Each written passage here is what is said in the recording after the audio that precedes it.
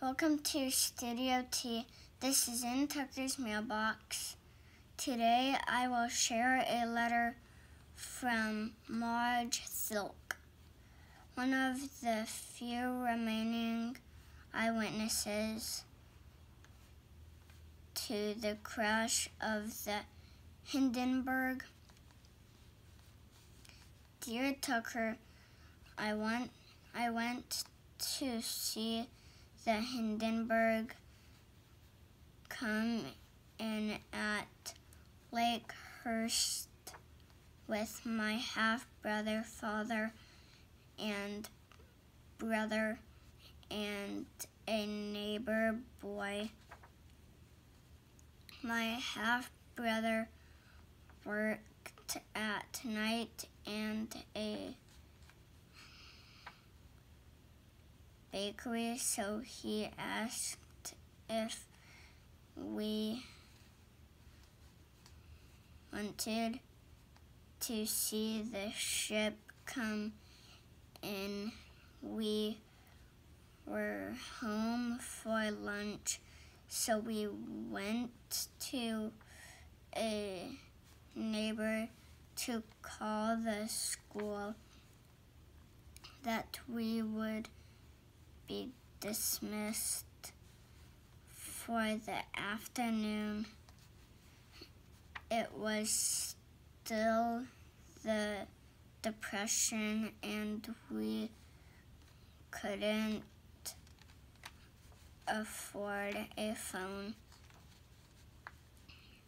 The neighbor's son wanted to go with us, so he and my brother sat in the rumble seat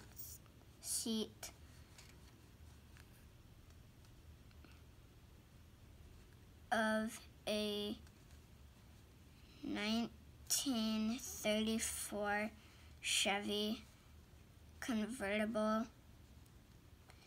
It took us hours to get there because there was no highway, and we left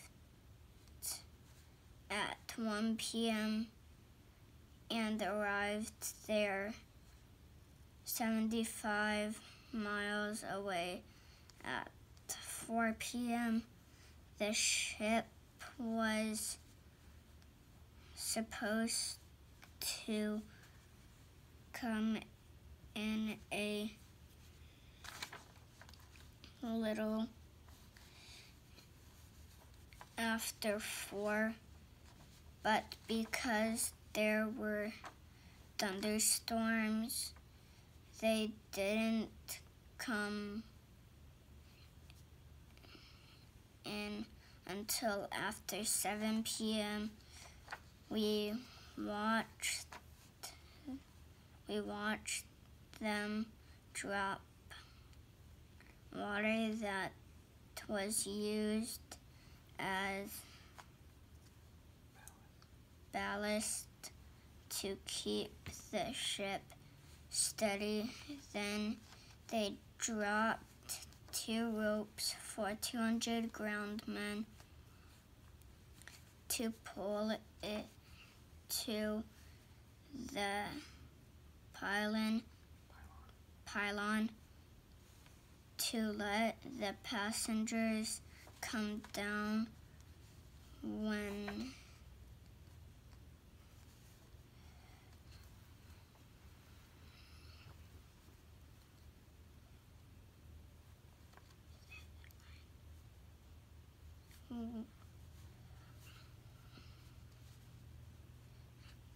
all of a sudden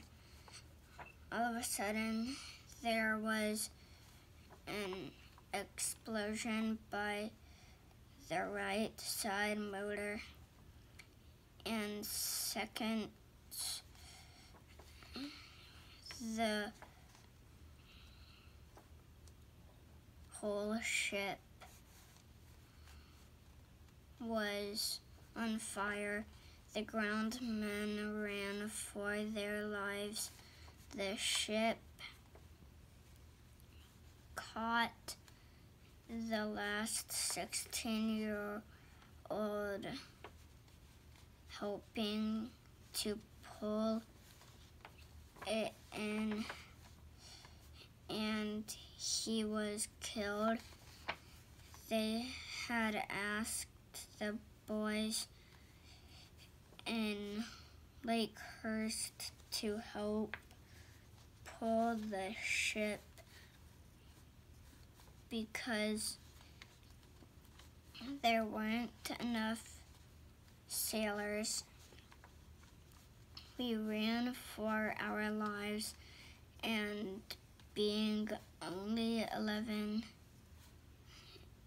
they just ran over me twice. I was trembled. The heat was so intense. In seconds, it was on the ground, and people ran to try and save some of the passengers. Some jumped from the ship.